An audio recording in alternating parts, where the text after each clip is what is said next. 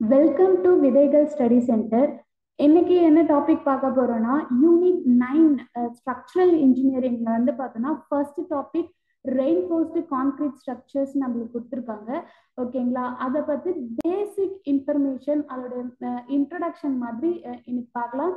அதுல இருந்து என்னென்ன மாதிரியான கொஸ்டின்ஸ் வந்து நம்மளுக்கு கேட்குறாங்க அப்படின்றத பத்தி இந்த வீடியோல பார்க்கலாம். லாஸ்ட்ல வந்து பார்த்தோம்னா இந்த டாபிக் ரிலேட்டடா என்ன மாதிரியான கொஸ்டின்ஸ்லாம் இது வரைக்கும் கேட்டிருக்காங்கன்றது கொஸ்டினையும் நம்ம டிஸ்கஸ் பண்ணலாம். ஓகேங்களா, இப்போ ஃபர்ஸ்ட் சிமெண்ட் வந்து பார்த்தோன்னா இந்த ஐஎஸ் கோட்லாம் ரொம்ப ரொம்ப இம்பார்ட்டன்ட். ஓகேங்களா, எந்த இப்போ இந்த சிமெண்ட் வந்து பார்த்தோன்னா ஐஎஸ் 456/2000 கோட் புக்ல நம்ம வந்து இந்த இதெல்லாம் கொடுத்துருப்பாங்க. ஓகேங்களா, இப்போ ஃபர்ஸ்ட் என்ன சொல்றாங்கன்னா retained in 90 micron sieves not exceeded 10%. ஓகேங்களா, இப்போ அந்த 90 mm சீவ்ல வந்து பாத்தீங்கன்னா 10% மேல வந்து பாத்தீங்கன்னா சிமெண்ட் வந்து ரீடைன்ட் ஆகி இருக்கக்கூடாது அப்படின்னு வந்து சொல்றாங்க. ஓகேங்களா, நெக்ஸ்ட் பார்த்தோம்னா எக்ஸ்பென்ஷன் இன் லீச்சேட்டர் அப்பேரட்டஸ் நாட் எக்ஸீட் 10 mm. ஓகேங்களா, இப்போ லீச்சேட்டர் அப்பேரட்டஸ்ல வச்சு நம்ம டெஸ்ட் பண்ணும்போது அது வந்து 10 mm அதிகமா வந்து என்ன ஆகக்கூடாதுன்னா எக்ஸ்பான்ஷன் ஆகக்கூடாது. ஓகேங்களா, நெக்ஸ்ட் பார்த்தோம்னா சால்யூபிள் சாலிட்ஸ்ல வந்து பார்த்தோம்னா சிமெண்ட் வந்து நாட் எக்ஸீட் 15% மேல வந்து என்ன பண்ணக்கூடாது, எக்ஸீட் ஆகக்கூடாது. ஓகே, சிமெண்டோடைய இனிஷியல் செட்டிங் டைம் வந்து 30 minutes, ஃபைனல் செட்டிங் டைம் வந்து பார்த்தோம்னா 10 hours. ஓகேங்களா, நெக்ஸ்ட் பார்த்தோம்னா இப்போ டைப்ஸ் ஆஃப் சிமெண்ட்ஸ். ஓகேங்களா, இந்த சிமெண்ட்டுக்கு ஒரு சிமெண்ட்டுக்கும் என்னென்ன மாதிரியான கோட் புக்ஸ் யூஸ் பண்றாங்க, எங்கெல்லாம் இந்த சிமெண்ட்ஸ் யூஸ் பண்றாங்கன்றத பத்தி பார்க்கலாம். ஓகேங்களா, first ordinary Portland cement. Ordinary Portland சிமெண்ட்ல 3 grades இருக்குன்னு ஆல்ரெடி நம்ம சிமெண்ட்லயே நம்ம பார்த்துருக்கோம். சிமெண்ட் ஒரு தனியாவே ஒரு வீடியோ போட்டிருந்தோம், அதுலயே நம்ம பார்த்துருக்கோம். ஓகேங்களா, இப்போ அதுல என்னென்ன கோட் புக்ல யூஸ் பண்றாங்க அப்படின்றத பார்க்கலாம். ஓகேங்களா, இப்போ ஆர்டினரி போர்ட்லேண்ட் சிமெண்ட்ல 33 கிரேடுக்கு வந்து பார்த்தோம்னா IS 269 வந்து யூஸ் பண்றோம். இந்த 33 கிரேட் வந்து பார்த்தோம்னா எல்லா ஒர்க்குக்குமே வந்து நம்ம யூஸ் பண்ணலாம். ஓகேங்களா, இப்போ 43 கிரேடு வந்து பார்த்தோம்னா IS 8112 கோட் புக் வந்து யூஸ் பண்றாங்க. இது வந்து பார்த்தோம்னா மல்டி ஸ்டோரி ஸ்ட்ரக்சர்ஸ்க்கு வந்து பார்த்தீங்கன்னா 43 கிரேட் வந்து யூஸ் பண்றாங்க. ஓகேங்களா, 53 கிரேட் கான்கிரீட் 53 கிரேட் சிமெண்ட் வந்து பார்த்தோம்னா IS 12269. ஓகேங்களா, இந்த 53 கிரேட் வந்து பார்த்தோம்னா பிரிட்ஜஸ்க்கு ப்ரீ ஃபேப்ரிகேட்டட் ஸ்ட்ரக்சர்ஸ்க்குலாம் வந்து பார்த்தோம்னா 53 கிரேட் சிமெண்ட்ஸ் வந்து யூஸ் பண்றாங்க. ஓகேங்களா, நெக்ஸ்ட் பார்த்தோம்னா ரேபிட் ஹார்டனிங் போர்ட்லேண்ட் சிமெண்ட். இந்த கோட் என்னன்னா IS 8041. இந்த ரேபிட் ஹார்டனிங் போர்ட்லேண்ட் சிமெண்ட் வந்து பார்த்தோம்னா ரோட் ஒர்க்ஸ் அண்ட் ரிப்பேர்ஸ்க்குலாம் வந்து பார்த்தோம்னா இந்த சிமெண்ட் யூஸ் பண்றாங்க. ஓகேங்களா, நெக்ஸ்ட் போர்ட்லேண்ட் ஸ்லாக் சிமெண்ட். இந்த போர்ட்லேண்ட் ஸ்லாக் சிமெண்ட் கோடு என்ன யூஸ் பண்றாங்கன்னா IS 456. இந்த போர்ட்லேண்ட் ஸ்லாக் சிமெண்ட் வந்து பார்த்தோம்னா மரைன் ஸ்ட்ரக்சர்ஸ்லாம் வந்து இந்த போர்ட்லேண்ட் சிமெண்ட் தான் யூஸ் பண்றாங்க. ஓகேங்களா, next low heat Portland சிமெண்டோட IS code பார்த்தோம்னா 12600. ஓகேங்களா, மாஸ் கான்கிரீட் டேம்ஸ் இதுக்கு எல்லாமே வந்து பார்த்தீங்கன்னா லோ ஹீட் போர்ட்லேண்ட் சிமெண்ட் வந்து யூஸ் பண்றாங்க. ஓகேங்களா, next high alumina சிமெண்டோட code number என்னன்னா IS 6452. ஹை அலுமினா சிமெண்ட்டும் வந்து பார்த்தீங்கன்னா மரைன் ஸ்ட்ரக்சர்ஸ்க்கு யூஸ் பண்றாங்க. Okay, next sulphate resisting cement வந்து கோட் என்னன்னா IS 12330. இது வந்து பார்த்தீங்கன்னா சல்பேட் அட்டாக் பிளேசஸ்லாம் வந்து பார்த்தோம்னா இந்த மாதிரியான சல்பேட் ரெசிஸ்டிங் சிமெண்ட் வந்து யூஸ் பண்ணுவாங்க. நம்மளுக்கு கொஸ்டின்ஸ் எப்படி கேட்கலாம்னா இப்ப ரேபிட் ஹார்டனிங் போர்ட்லேண்ட் சிமெண்ட் என்ன ஒர்க்குக்காக யூஸ் பண்ணலாம்ட்டு மேபி கேட்கலாம். Rapid hardening சிமெண்டோடைய IS recommended code book என்ன அப்படி வந்து கேட்கலாம். ஓகேங்களா, ஸோ இது வந்து நம்மளுக்கு பேசிக்கா கேட்கணும்னா இந்த மாதிரியான கொஸ்டின்ஸ் எல்லாம் கேட்கலாம். ஓகே, நெக்ஸ்ட் பார்த்தோம்னா அக்ரிகேட். ஓகேங்களா, ஆல்ரெடி ஒரு வீடியோல நம்ம அக்ரிகேட்டை பத்தி தனியா பார்த்துருக்கோம்.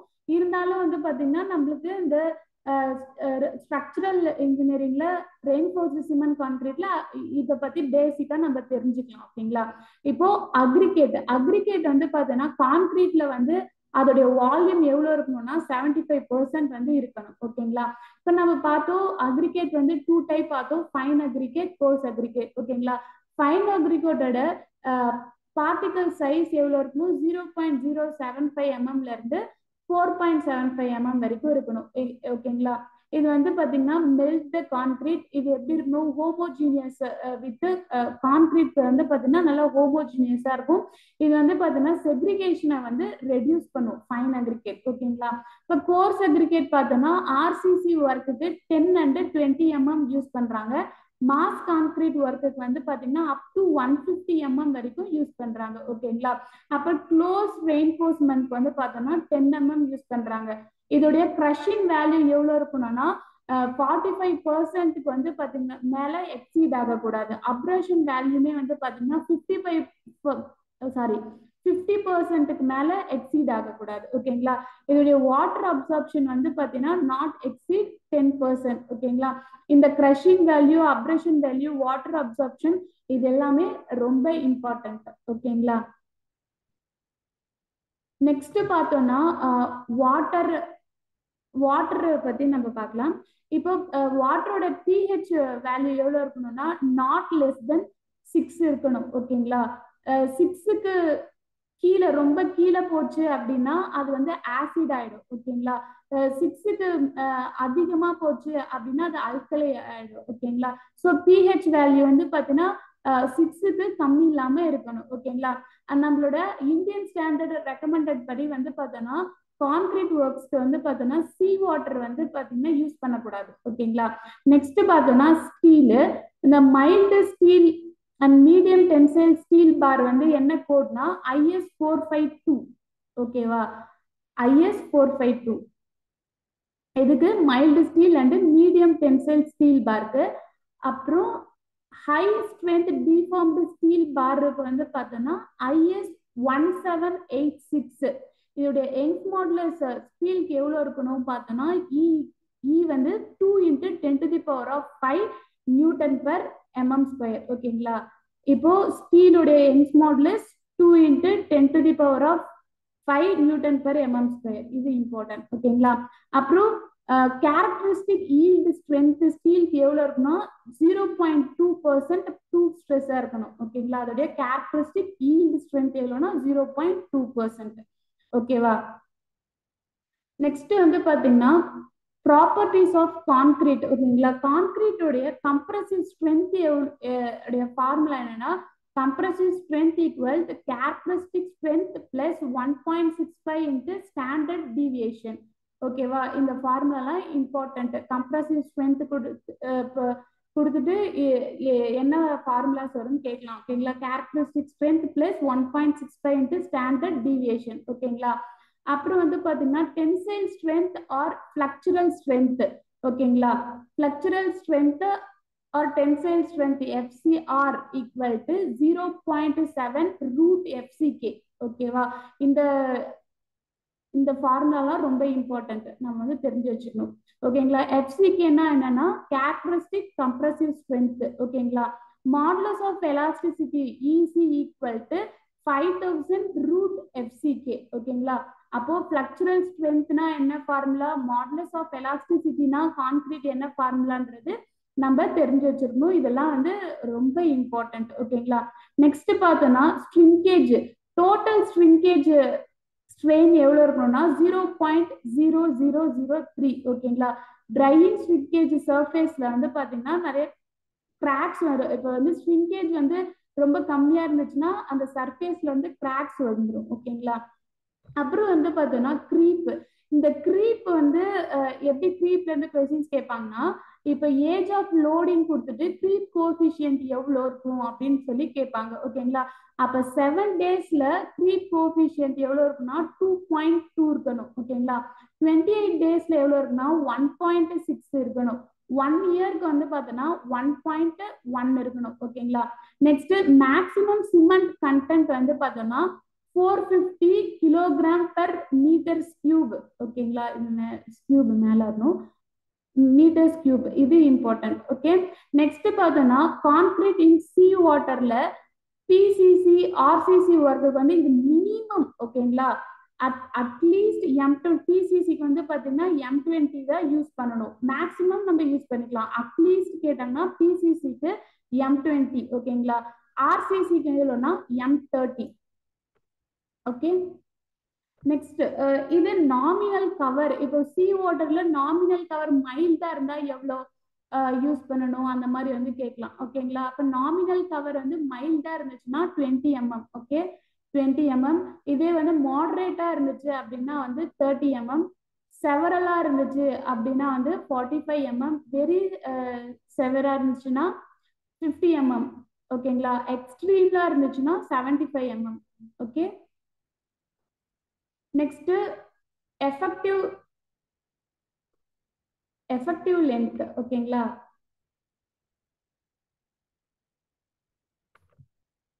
சிம்பிளி சப்போர்ட்டட் பீம்க்கு ஆர் ஸ்லாபுக்கு வந்து பாத்தீங்கன்னா எஃபெக்டிவ் ஸ்பேன் வந்து எவ்வளவு இருக்கணும்னா clear span plus effective depth. ஓகேங்களா, அப்புறம் எஃபெக்டிவ் ஸ்பேன் ஈக்குவல் டு இந்த ரெண்டு ஃபார்முலால எது ஒன்னாலும் நம்மளுக்கு வந்து கேட்பாங்க. ஓகேங்களா, அப்ப ரெண்டுமே நம்ம வந்து தெரிஞ்சு வச்சுக்கணும்.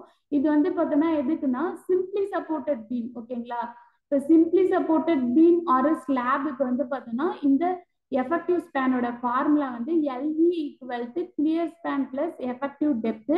அப்புறம் LE equal to clear span plus width of support R centre to centre of support. ஓகேங்களா, இந்த ஃபார்முலாஸ்லாம் ரொம்ப இம்பார்ட்டன்ட். மேபி நம்மளுக்கு simply support beam R ஸ்லாபோடைய effective span formula ஆப்ஷன்ஸ்ல கொடுத்துட்டு கேட்கறதுக்கு சான்சஸ் இருக்கு.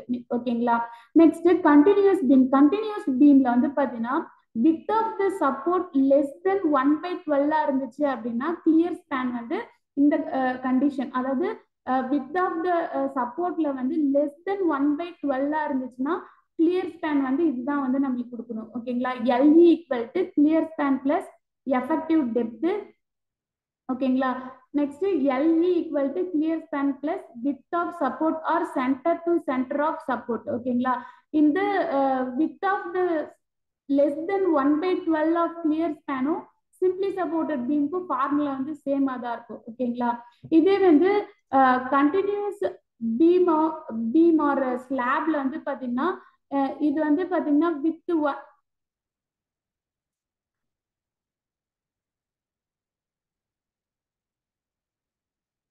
இப்போ இதுக்கு வந்து ஒரு 3 கண்டிஷன்ஸ் வந்து கொடுத்துருக்காங்க. ஓகேங்களா, இந்த 3 கண்டிஷன் வந்து பாத்தீங்கன்னா இப்போ ஃபர்ஸ்ட் 1 end ஃபிக்ஸ்டு, அதர் ஃபுல்லுமே வந்து கண்டினியூஸா இருந்துச்சுன்னா LE வந்து என்ன வரும்னா clear span between support. Okay, clear span between support. Okay, இதுவே வந்து பாத்தீங்கன்னா 1 end வந்து நம்மளுக்கு வந்து இங்க வந்து ஃப்ரீயா இருக்கு. ஓகேங்களா, அதர் ஃபுல்லுமே வந்து கண்டினியூஸா இருந்துச்சு அப்படின்னா கிளியர் ஸ்பேன் பிளஸ் D/2. ஓகேங்களா, இதுவே நம்மளுக்கு வந்து ரோலரா இருந்துச்சு அப்படின்னா centre to centre of bearing, இந்த ரோலர் சப்போர்ட்ஸ் தான் என்ன சொல்றாங்கன்னா பியரிங். ஓகேங்களா, இதுவே வந்து கேன்டிலிவர் பீமா இருந்துச்சு அப்படின்னா LE equal length of face plus D/2. ஓகேவா, நெக்ஸ்ட் ஃப்ரேம்ல வந்து எஃபெக்டிவ் ஸ்பேனோட ஃபார்முலா என்னன்னா centre to centre distance between காலம். ஓகேங்களா, இதெல்லாம் ரொம்ப இம்பார்ட்டன்ட். இப்போ கொஸ்டின் டிஸ்கஷன் வந்து பார்க்கலாம். இப்போ இதுக்கு முன்னாடி இந்த டாபிக்ஸ்ல இருந்து சம் கொஸ்டின்ஸ் வந்து நம்ம கொடுத்துருக்கோம். இந்த மாதிரி தான் வந்து கொஸ்டின்ஸ் வந்து கேட்பாங்க. ஓகேங்களா, இப்போ ஃபர்ஸ்ட் கொஸ்டின் என்ன கேட்டிருக்காங்க, which cement is used in sewage and water treatment plants ல வந்து பார்த்தோன்னா என்ன சிமெண்ட் வந்து யூஸ் பண்ணுவாங்கன்னு கேட்டிருக்காங்க. ஓகேங்களா, அப்போ என்னென்ன ஆப்ஷன் கொடுத்துருக்காங்க, rapid hardening cement, low heat cement, sulphate resisting cement, quick setting cement வந்து கொடுத்துருக்காங்க. ஓகேங்களா, அப்போ நம்மளுக்கு ஆப்ஷன் இது ஏ தான் வந்து கரெக்ட். ஓகேங்களா, இப்போ சீவேஜ் அண்ட் வாட்டர் ட்ரீட்மெண்ட் பிளான்ட்ல வந்து என்ன சிமெண்ட் யூஸ் பண்ணுவாங்கன்னா ரேபிட் ஹார்டனிங் சிமெண்ட் தான் யூஸ் பண்ணுவாங்க. ஓகேங்களா, இப்போ செகண்ட் கொஸ்டின் என்ன கேட்டிருக்காங்க அப்படின்னா IS code of practice Portland சிமெண்ட்ல வந்து 33 கிரேடுக்கு என்ன கோட் புக் வந்து யூஸ் பண்ணுவாங்கன்னு கேட்டிருக்காங்க. ஓகேங்களா, நம்ம ஃபர்ஸ்ட்லேயே பார்த்தோம் 33 கிரேடுக்கு என்ன கோடு, 43க்கு என்ன கோடு, 53க்கு என்ன கோடுன்ட்டு இந்த மாதிரி தான் கொஸ்டின்ஸ் கேட்பாங்க. ஓகேங்களா, அப்போ 33 கிரேடுக்கு வந்து என்ன கோட் புக் நம்ம பார்த்தோம், ஆப்ஷன் சி. ஓகேங்களா, IS 455 1989. So option sorry A IS 269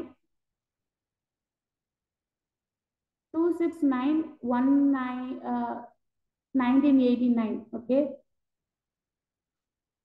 Third question வந்து பாத்தீங்கன்னா which apparatus is generally used to measure the expansion of the cement கேட்டிருக்காங்க. அப்போ so obviously Leach-Chates apparatus. ஓகேங்களா. அப்போ option B is correct.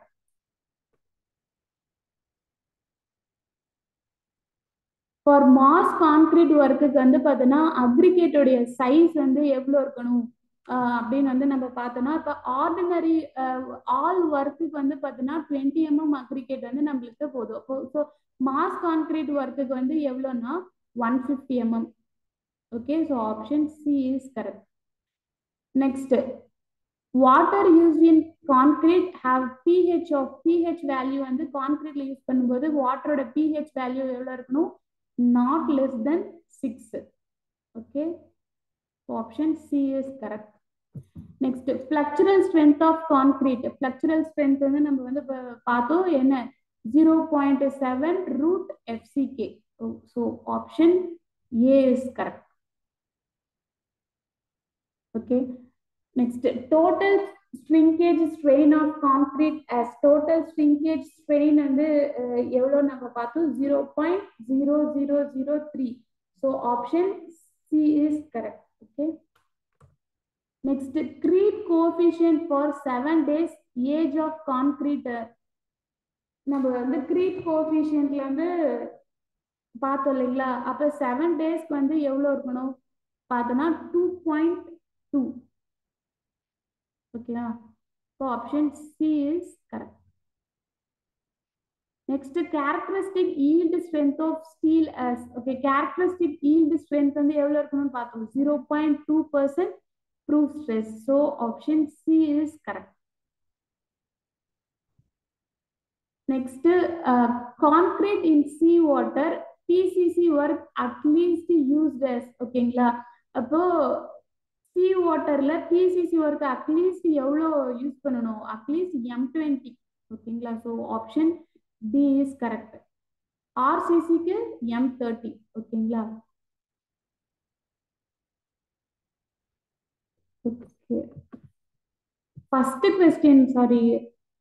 கொஸ்டினுடைய answer வந்து rapid sulphate resisting cement தான் correct. ஓகேங்களா, இது இல்லை, ஏ கிடையாது, மாத்தி சொல்லிட்டேன், sorry. Option C is correct.